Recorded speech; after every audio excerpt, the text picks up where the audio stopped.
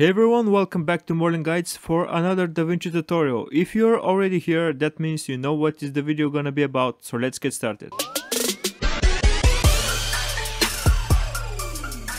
So I'm already in Davinci Resolve in the color tab, and I'm previewing the video so you can see what we're starting with. This is what the video is looking like without any corrections. Nothing fancy, well recorded, we have some nice sequence, so let's see what we can do in order to improve it. And firstly I'm gonna start by creating a new node here by pressing Alt S or just right click and add node.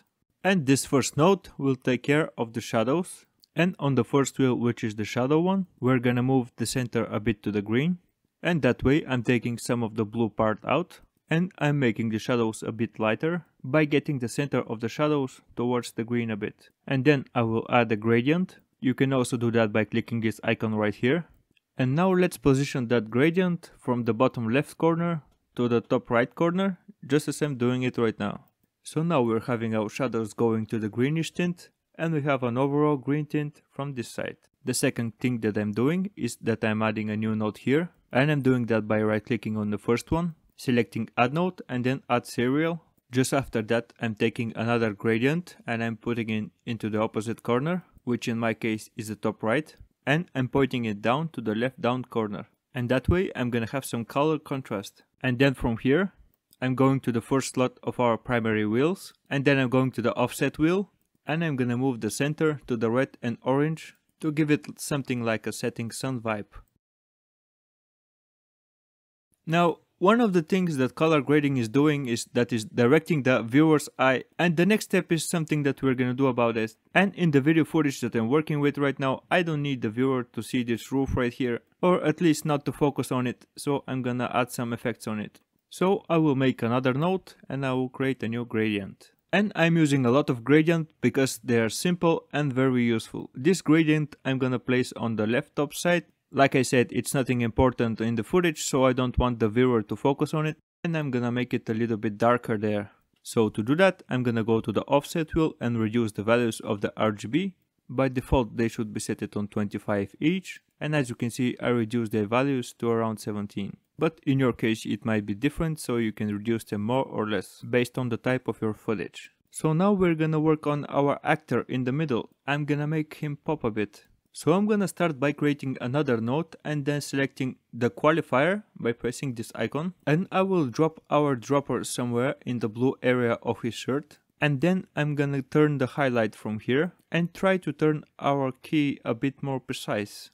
And now what I'm basically doing is that I'm selecting all the blue parts that I want to apply changes on. So when you have your highlight on, you will see which part you're using, and you can adjust only the parts that you want to correct. And for that reason, I'm playing down with the settings until I get the result I desire, which in my case is to correct the colors only on the shirt. And now we don't see any changes because, like I said, we're just selecting the area that we want to work on, and now we're gonna continue with it, which the idea is to make it a bit more blue. And now I'm gonna make the blue part shirt pop a little bit. I will add some saturation from here. Also add some color boost from here. And then I'm going to the gain wheel, which is in the first slot of our primary wheels. And I will move the center a bit to the blue side and just a tiny bit the same for the gamma. And now you can see the corrections that we did on the fourth node, which is the blue parts of the shirt. Now we have our guy popping out a little bit. Let's just quick take a look at the video to see what we have so far. And we did something nice, it is looking good. But we can do even more changes to improve it and look really great. So now we're gonna do another effect, which idea will be the point of the viewer's eye to be in the middle. So what I'm gonna do is that I'm gonna create the two nodes. And for the first one, I'm gonna click on this icon and then select the circle and make it as big as the screen is. Spread it out and make it super soft like this one. Then I'll right click on this node and then selecting add node and then outside, which will actually create a new node that has everything that is not selected in the previous one. So I will move down here these two just for a visual presentation. You don't actually need to do that. So now this node right here will deal with our middle, and here we can add a bit of saturation just to help things pop out. Also add a bit of mid detail, which will increase our sharpness. You can find it right here. And what we want to do now is to make our entire middle part pop out. We have our red part here, our red gradient. We also have down here our green gradient, which is the shadow part. So actually in that circle we're gonna make all of our blue colors pop out. And for that I will move just a tiny bit of the gamma and the gain towards the blue side.